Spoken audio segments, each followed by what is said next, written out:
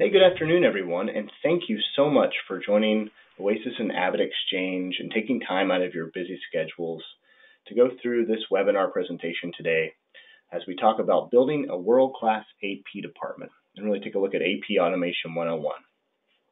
The topic of AP automation is really one that seems to come up in almost every conversation I have with our clients these days. I was actually out visiting a client just yesterday, and they've been an Oasis client for over 20 years. And they informed me that they were looking to automate their AP processes as they wanted to centralize the approval process and have one reliable, secure spot to store electronic invoices. So I think during this session, they and along with you will find so many solutions that will resonate with your businesses today as we run through a quick demonstration of AP best practices and look at a AvidXchange solution in action and end with a live Q&A. So before we begin, though, I want to start off with just a few housekeeping items. You can absolutely ask us questions. We want involvement, and you can do so by using the questions queue at the bottom of the GoToWebinar, and we'll answer all questions, or as many as we can get to, at the end of the session. There will also be a recording sent out to everyone after the session is completed, too. So if you have to jump off for any reason or you want to forward to one of your teammates or colleagues, you get a recording in your email inbox by tomorrow. So just to start off real quickly, a little bit about Oasis Solutions, and I should probably introduce myself. I'm Aaron Rosenberg, Senior Vice President of Business Development here and a partner at Oasis. And as I mentioned, we were talking with a client yesterday who's been with us for over 20 years. We actually celebrated our 27th anniversary yesterday. We were founded in 1991, and we provide a variety of different business solutions for our customers throughout the Southeast region. We're headquartered here in Louisville. We have customers and offices in Lexington and Nashville, but we do service over 700 clients in 35 plus states around the U.S. We're going to focus on people and process first before software. We do have software partners like AvidXchange that we pick as our best-in-breed partners within certain categories for different types of business automation, in this case, payables automation. We focus on what we bring to the table and who we bring to the table so that our customers can rely on us to source out the best technologies to help their businesses today. And as technology continues to change rapidly in the marketplace, we look for the best people to help bring us the best options as well, which is why our team is made up of former CFOs, controllers, some CPAs on staff, software developers that have really been on the other side of the implementation table. So they know that when you go through software improvement projects, there's a lot at stake there, and it's not the only job that you're going to be doing, right? Most of us are working 40, 50, 60 hours a week, and you add a project onto your plate. You want somebody that can help navigate and guide you through a successful implementation. And we have over 250 years of combined experience on staff doing just that. So at this time, I'm going to hand it over to Michael Johnson. We're very pleased to have him on another webinar. He's the Sales Manager of Strategic Channels at AvidXchange. And later on, we'll be hearing from Brittany, who will manage the Q&A session. So Michael, it's all yours. Thank you, Aaron. We really do appreciate everybody's time and attention today. We've allotted about 30 minutes, so we've got a lot of ground to cover. A lot of our folks just returned from Sweet World last week out in Las Vegas, so maybe some of you on the phone were there as well. As you can tell and you can see by attending those events, there's lots of different options out there for finance people. So I've been around for a long, long time. So just to date myself, I remember the OneWrite system when I worked at ADP. So I've seen technology come and go. I've seen it accelerate at a rate that I don't think any of us would have anticipated in the last 10 years alone. So I've run businesses. I've worked for Fortune 500 companies. I've worked for small startups, software startups, technology-driven companies, and some companies who are still around. And I once did 2 tours of duty with Kodak. So yes, Kodak is still in business. So I do appreciate your time today. I work for AvidXchange. We're headquartered out of Charlotte, North Carolina. We have started this business of automating folks' AP processes back in 2000. So 18 years of experience in the room, in the house, helping companies take advantage of technology. And a lot of the things I'll share with you are just kind of life lessons, things I've seen along my journey of running businesses and as well as working for AvidXchange. Because just like Aaron and his team, we really focus on people first and process. Technology is technology, but there's this great TV show that I watched. He talks about the three P's: people, process, and product. So all those things have to be aligned in order for you to be successful. So we're going to share some stories, some learnings that we've seen over our tenure here in the AP automation space. But just the first couple of quick facts: we've grown over 8,000 clients, over 1,200 employees. I say that in particular because I remember when I first started, we were about 250 employees. So in the last 4 years, we've seen some rapid growth. We're well backed and funded by companies like Bain Capital, a number of investors, and over the last 3 years alone, we've taken in $500 million of investments. What's that mean to you on the phone? Is that we've got some deep pockets. We can address a lot of the technology gaps that people have that are experiencing in their world, and we can bring those best practices in a cloud environment to your operation to improve efficiencies, gain control, increase visibility. These are themes I hear time and time again when I speak with financial professionals in the world today. So let's get on with the show, and hopefully you enjoy what we have to talk about today. So let's start. Get into it. So every good meeting needs a start point, right? An agenda. We're going to talk about the problem with paper, and we're going to use some studies and some research from PayStream Advisors. They're one of those industry pundits that goes out and talks to folks like you to benchmark where you are in your process, where you're going, what technology that may be available to you. So we'll talk about the problem with the paper. This is a tough conversation because I often find that people don't see a problem with paper. It's something that they're used to, something that they're comfortable with. I think one of the biggest words that finance folks love and hate at the same time is the word change. How do I change a process if I don't even realize it's a problem? So a lot of times those problems eventually come to the surface when there's a problem, when something goes wrong. So we're going to talk about each role in your finance organization and why they should consider AP automation. So what specifically will a CFO, a controller, or an AP manager be looking at in order to help their organization, help their business? We'll talk about how these automation benefits those roles, and we'll really transition into a roadmap on AP automation and what to do when you know it's time to get there. And that's important.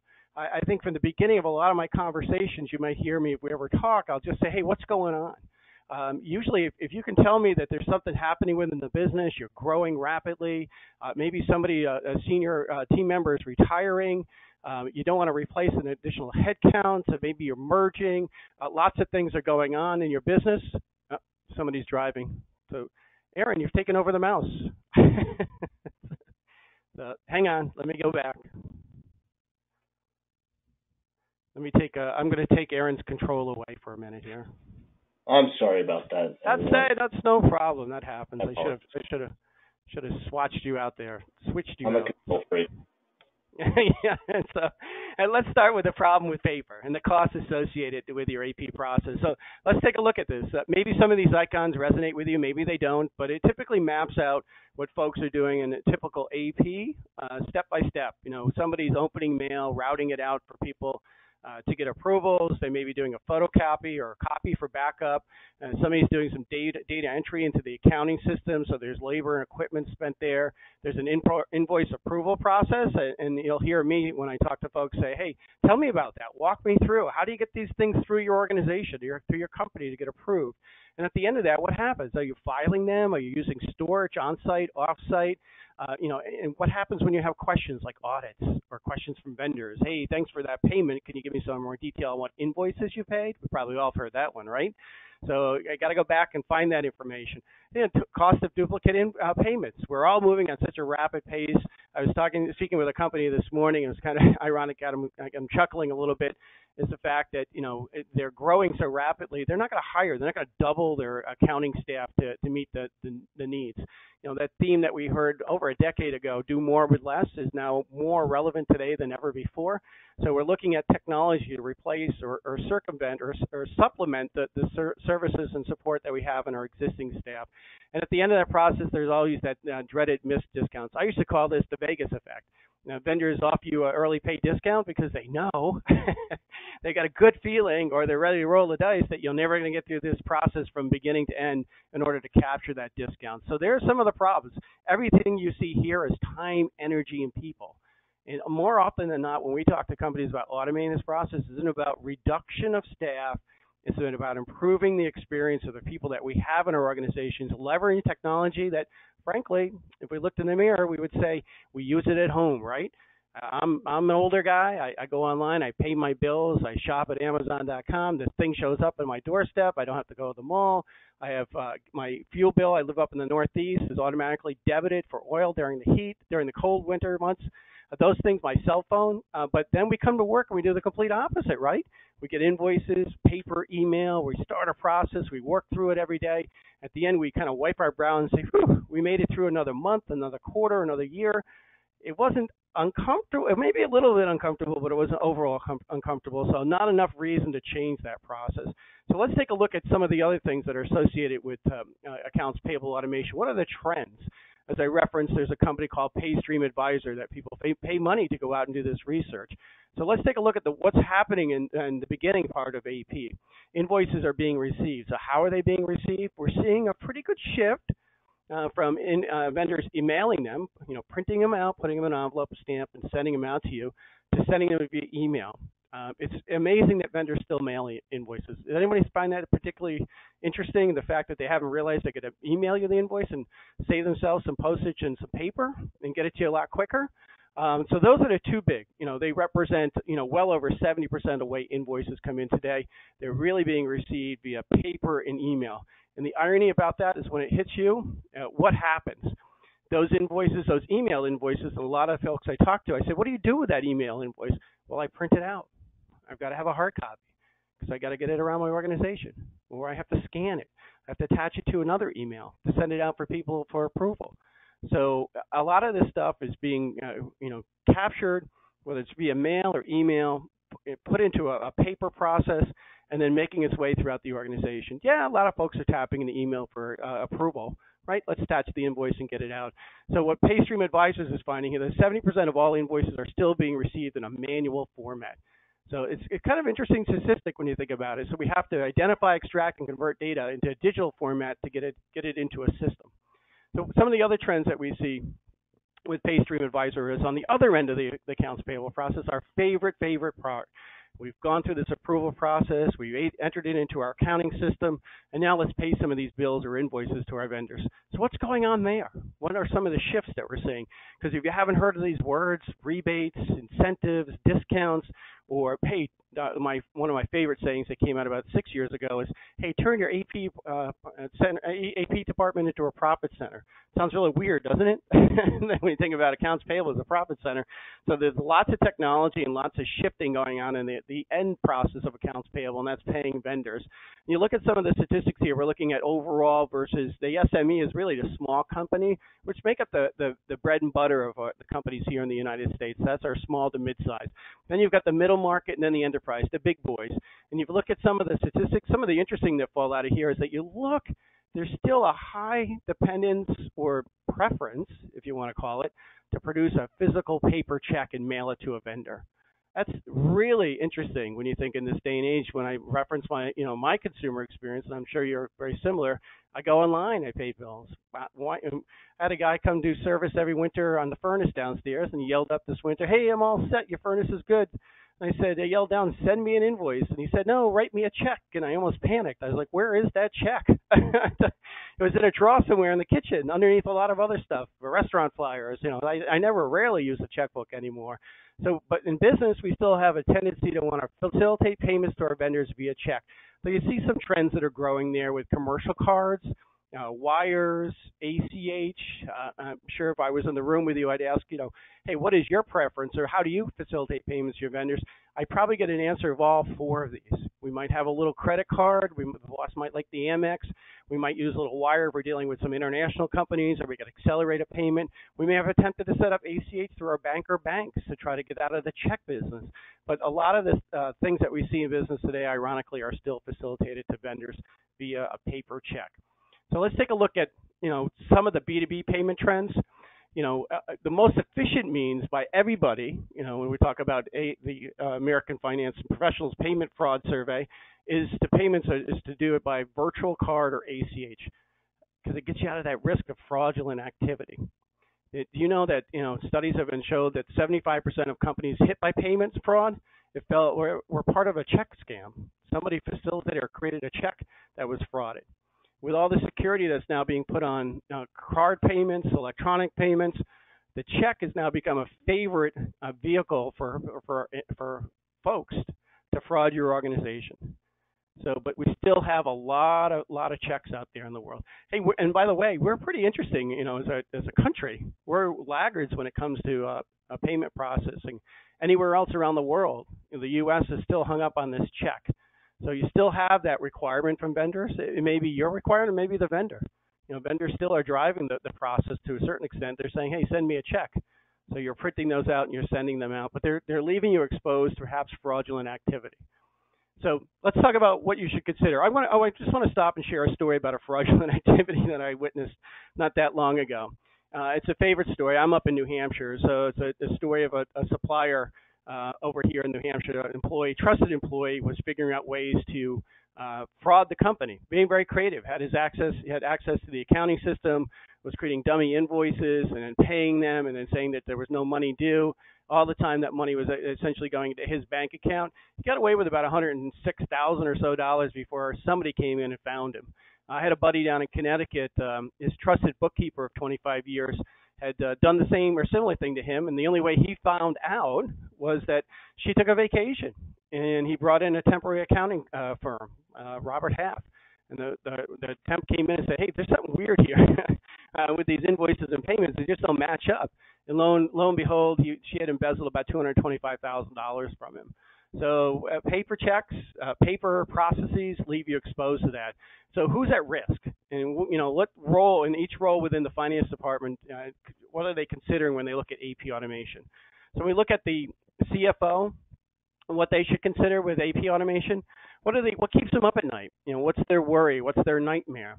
Do they have the right policies and procedures in place for executing from invoice all the way through payment? Do they have the visibility? That's a common theme we hear.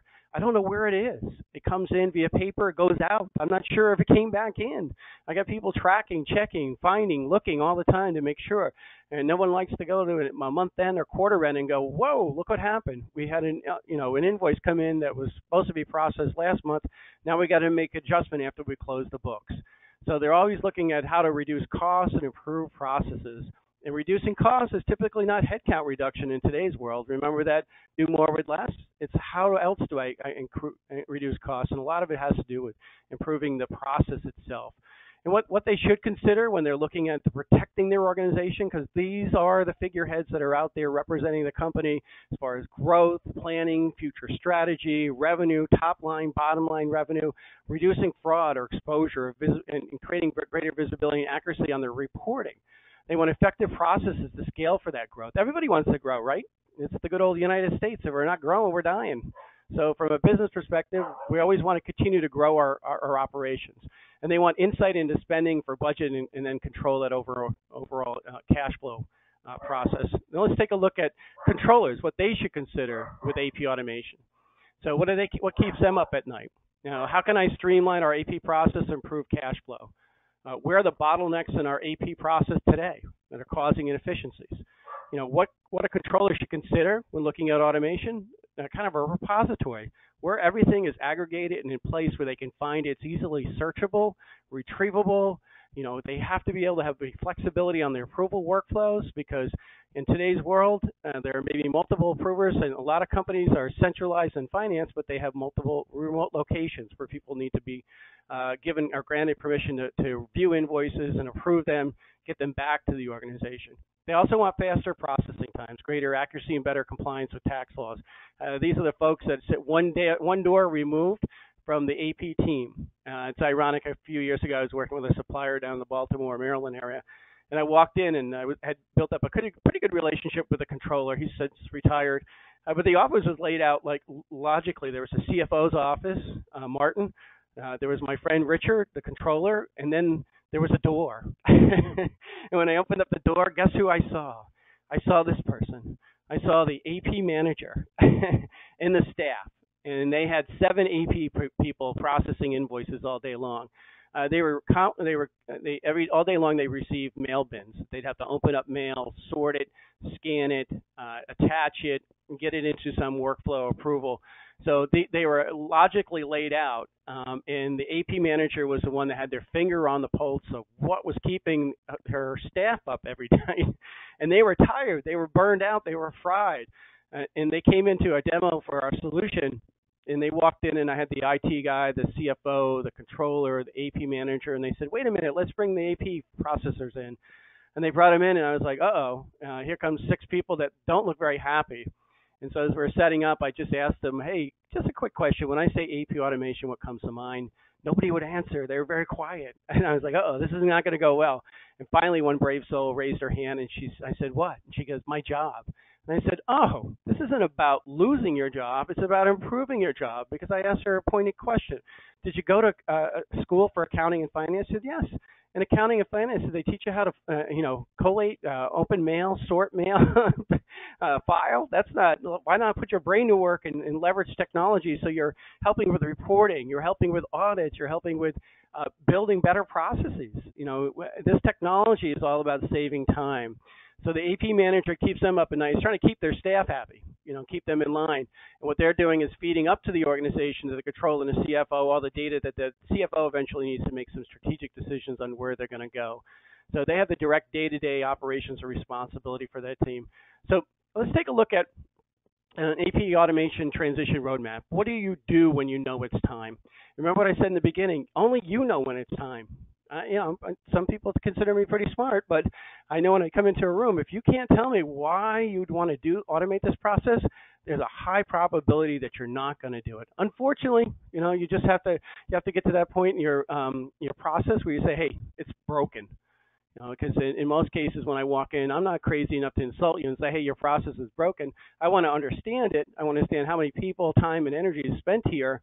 But if you can't say, hey, we've got some challenges here, whether it's retaining staff, whether it's helping grow the business, I'm not getting more budget. So technology may be able to help you with that. So you'll know when it's time. But first of all, when you get there, you have to understand what your costs and potential savings are. So we're talking about an ROI, right? The return on your investment. And the return on investment typically does, as I'll mention repeatedly, is not about staff reduction. It's about improving efficiency. I have highly skilled, trained, and paid people in these processes and these steps. If I could put them in a role that helps me grow the organization as opposed to pushing paper through it, I'm probably going to get a better ROI. So you have to understand your costs. Then you have to build a list of your unique system requirements. What does that mean? I recently, some new folks started with AvidXchange, and I do a little bit of training with them on AP. And they said, I don't understand this accounts payable process, Mike. And I said, it's pretty easy. People buy stuff and then you pay for it. They said, really? I said, yeah, but everything that happens between the middle part of buying and paying is very complicated. So you have to understand your unique system requirements. How does stuff flow through your organization? Are you working with a purchase order? Do you have inventory? Those things are important to know as you're looking at solutions. Then turn your suppliers into partners. It's all about a life cycle, right? We're dependent on our suppliers. We buy goods and services from them. They send us an invoice. We process that invoice. We pay that invoice to the vendor. How could we align ourselves better with our suppliers to work on early pay discounts, set up better discounts, things of that nature? So make them involved in this process. Get them involved. They're gonna see efficiencies because guess what? Many of you are suppliers in your own right. So your number one goal is to get paid, right? So if these technologies can be leveraged to facilitate these payments to these vendors, get the information through a process quicker, they're going to get their money faster. And then assess success in areas for improvement. That's always the number 4, the last thing in the grid of improvement is keep going back and testing. Keep looking. How are we doing? Give yourself a scorecard. What areas could we improve on? What things could we address? Because what we found here at AvidXchange in 18 years of providing this solution to our clients is you're going to get enormous amounts of time back. So that now you'll have time to look at areas of improvement and actually work on them. I can't tell you how many times people I've met in 2017 who said, hey, I'm ready to automate. Well, it's May of 2018. They still haven't pushed the button because they just don't have time. You get on the phone with them and you can just hear it in their voices. We'd love to do this. We're just so buried in our process today. We don't have time. How are we going to get there? And we brought a lot to the table to try to help accelerate this process. But let's take a look at how automation revolutionizes your process. So this typically maps out. We use this in a lot of conversations with folks, financial folks, which is really walk us through what you do today. How does invoices come in? Is it coming mail and email like we talked about? Who's opening the mail? Who's downloading the email? Do you have to print the email out? Do you have a purchase order? Where's it stored? Who controls it? How do you get information out to folks to approve the invoices? Are they centralized? Are they remote people? Do I include an email with an attachment? Who does the coding? Do you trust them to code, or you keep that within finance? And what's that approval process look like? Is it a stamp, a signature, a highlighter, a corresponding email saying good to pay? And then who's doing the data entry? How many people? How much time? How many invoices on a monthly basis do you run through this process? Then once it's in your accounting system and posted to GL, then you're ready to pay vendors. How do you pay vendors? What's that look like? Are you using what we referenced before, wires, ACH, paper checks? At the end of this magic rainbow of buying goods and services and paying for them, where's that invoice go? Do you have a doc management system, or is it in a filing cabinet? And after a while, where's that go? Does it go off-site to storage? And so what happens when you've got research, when a vendor asks a question or an auditor asks a question? I had back-to-back meetings a couple of weeks ago with some finance folks. 2 CFOs gave me some interesting story on audits so about what they do to their auditors. I'm like, wow, that doesn't sound a lot of fun. One actually turns the temperature way down in the conference room to make it a little uncomfortable so that they go, and the other one calls it the white box of death. They put all the invoices and vendor folders in a box and just put it in the conference room and wish them well. I think you want more collaboration with your auditors personally, but that was their preference. So everything you see here that's grayed out with our logo, that X, is removed by software and services. Yep, we're in the cloud. We're software as a service, so you'll be leveraging our software. We build your portal in 45 days or less, guaranteed. We help you automate your process, set up the workflow. It's your portal. You're in charge of who has access, what they can see, and what they can do. So everything that you see here that is grayed out is replaced by software and services, and this equates to a lot of time. Sometimes as much as 60% of an AP person's time in a month is now given back to them because all these steps are now seamlessly built within leveraging technology, so you have a view of it when it was first received all the way through its life cycle. It's an audit trail is built electronically. I'm going to show you that. We're going to jump into a demo in a quick second. But how does it all begin? How do we get this stuff into your AP portal? It starts with invoice capture. And there are really 3 ways. They kind of mirror what's happening in today's world. Hey, your vendor is set up with an email. You may have an AP inbox, or they may just send them to you. And so we can accept emailed invoices. We can accept paper. We procure a lockbox for many of our customers. We go to the post office, we pick it up and start the scanning process. We have processing centers on the East and West Coast. So we got you blanketed from that perspective. Or the U-Scam. Somebody walks in and says, hey, Mike, I just bought this. Here's my Staples invoice. So how do I get it into my AP automation system? You simply scan it and drop it in. Well, let's talk about that. So where's this? Hey, I've got these invoices. I get them into a system like an AvidXchange. Now, what's that look like? So let's give you a quick look at a demo. So let me just set this up properly so I bring up the portal for you.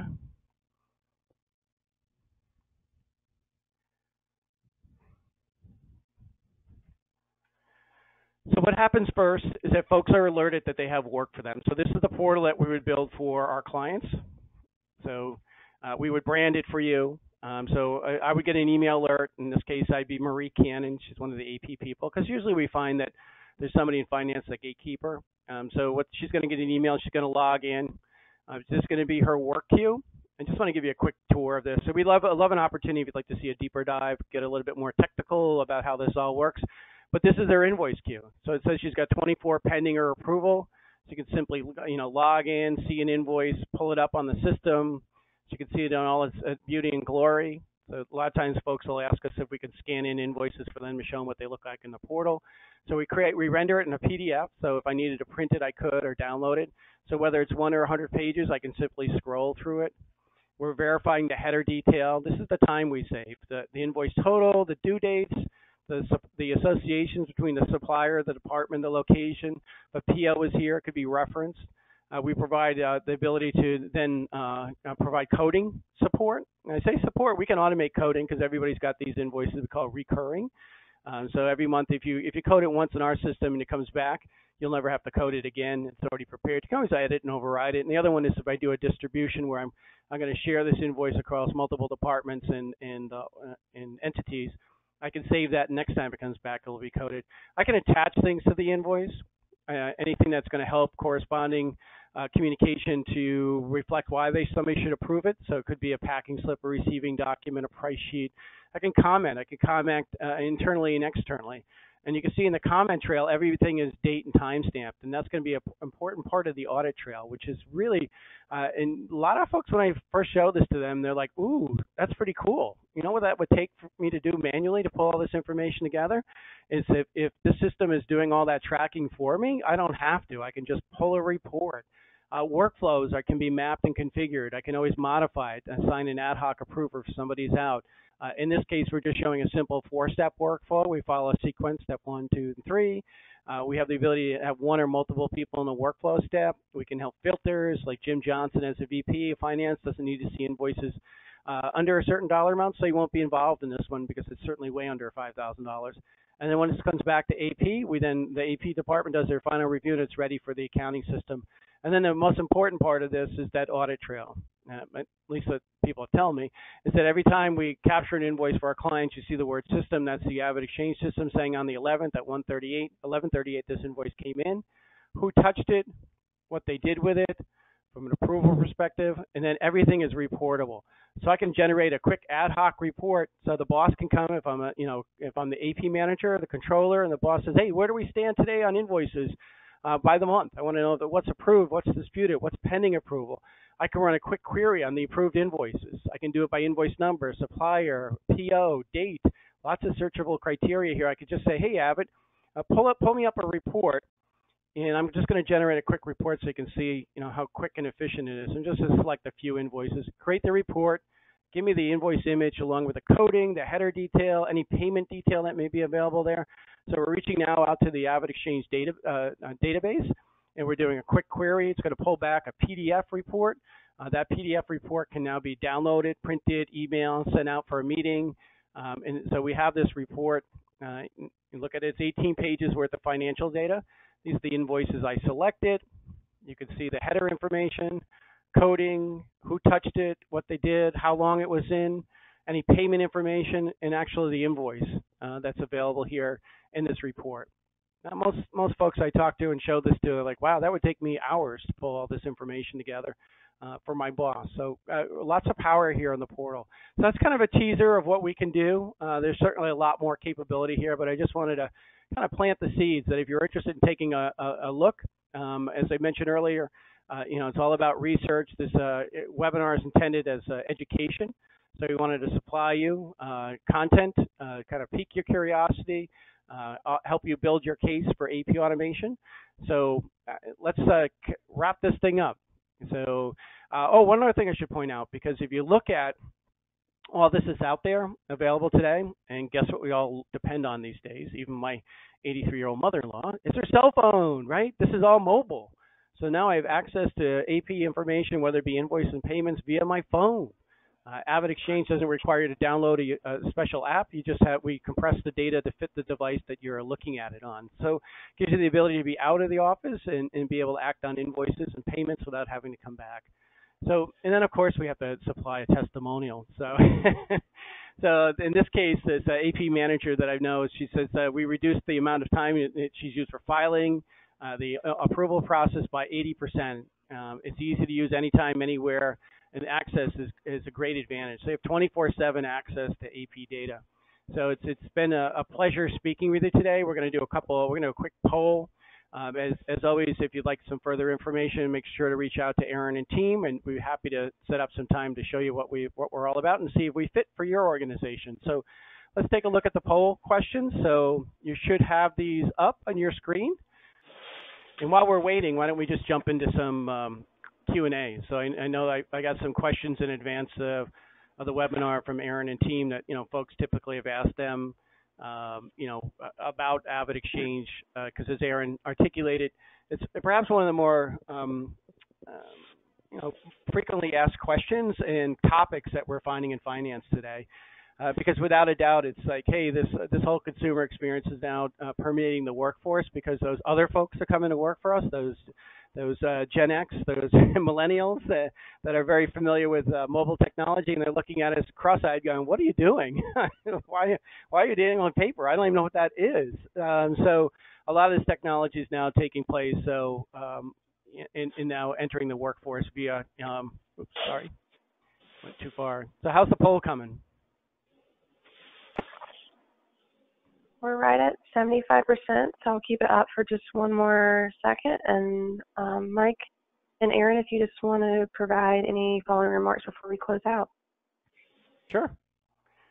So, Aaron, any comments, any questions from you or from the team or clients that you'd like to share? Yeah, I really appreciate the overview, Mike. I think what we're hoping that we can help our clients accomplish is just always, choosing the best technology to help automate business processes. As you mentioned throughout the presentation and a little bit of the demonstration today, the processes behind AP can be nuanced and unique for different companies. At the beginning of the webinar, I mentioned an organization that has a decentralized AP process. We've had other organizations that have turnover in staff, and so maybe they have an AP clerk that was really fast and furious and could key everything in, and now they're having trouble potentially replacing that person. So they're looking at how they can use automation to help put their staff to work on more high-value opportunities within the workplace.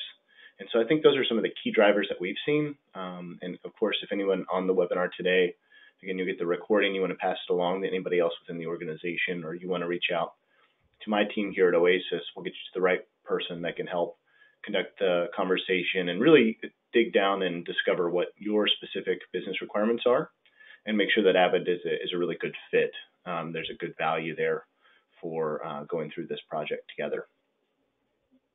Thanks, Aaron. Really appreciate the time. So it's been a pleasure being introduced to some of your additional clients. We've done this periodically throughout the years that we've worked together, so we always value our partners exposing us to their customers as they go about their duty of doing the research. So, AvidXchange is a cloud-based automation solution. What that means for your IT folks is there's no hardware or software that you're buying. It's a simple build your portal in 45 days or less. It's a transaction model, which means you only pay for what you process through the portal. It really maintains the integrity of your accounting system. Your ERP system is your financial processing system. We're just helping accelerate controls and visibility on the front end and on the back end from invoice all the way through payment. So it's been a pleasure, Aaron and team, and wish you all the best today. And feel free to reach out if you have any questions or like to take a deeper dive, as they say. Great. Thanks, Mike. Appreciate your and Brittany's help, and we appreciate everyone joining us today. That ends our webinar session, and look out for the recording and reach out. Let us know how we can help. Take care.